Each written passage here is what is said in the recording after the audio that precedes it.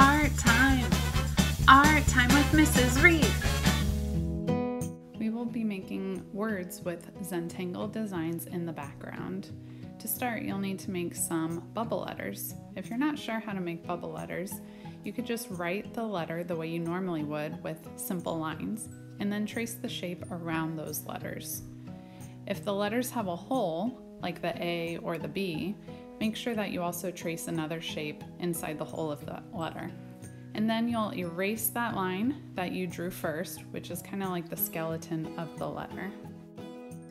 When you're done erasing, you'll be filling up Zentangle designs and patterns in the space outside of your letters. Zentangle is a drawing exercise that is supposed to make you feel calm, or zen, or peaceful. You're not trying to draw anything in particular, you're just doodling whatever you think will look good.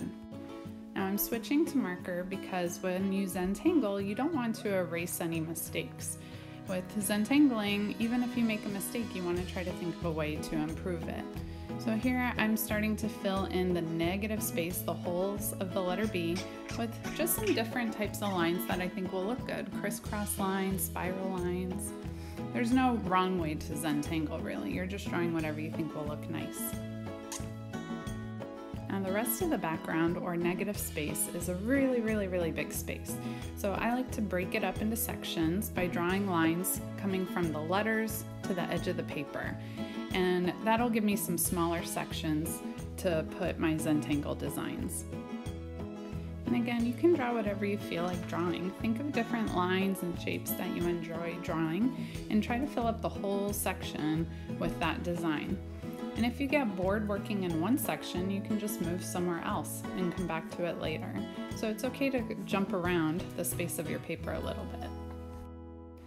If you're not really sure what to draw, you could use some of my ideas that I'm showing you now, or you could even look around your room for some ideas. Our blankets, our clothes, pictures on the wall usually have lots of patterns in them that can be inspirational for you coming up with your own pattern design.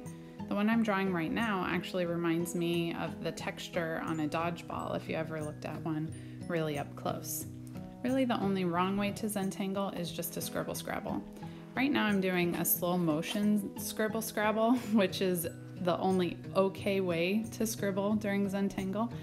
What I do is I just put down my marker and I don't pick it up until I feel like the space looks awesome. And then I start filling in certain shapes that I've created by coloring in with the marker to darken up some areas.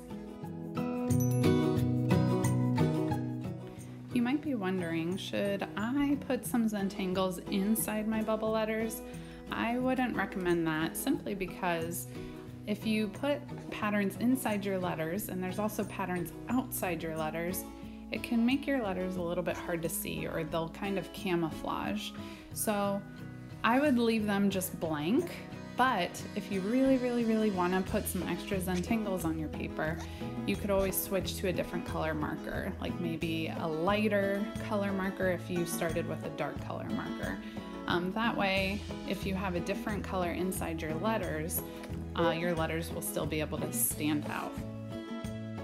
You can see an example of how I did that with this Zentangle drawing with the light pink marker inside the letters. Now you can tell I spent way more time on this drawing. Each section has been filled in, but I'm also going back and making improvements to each section. With Zentangling, or actually all art, the more time and effort you spend on something, the cooler it's gonna look. So don't be afraid about going back and making those improvements.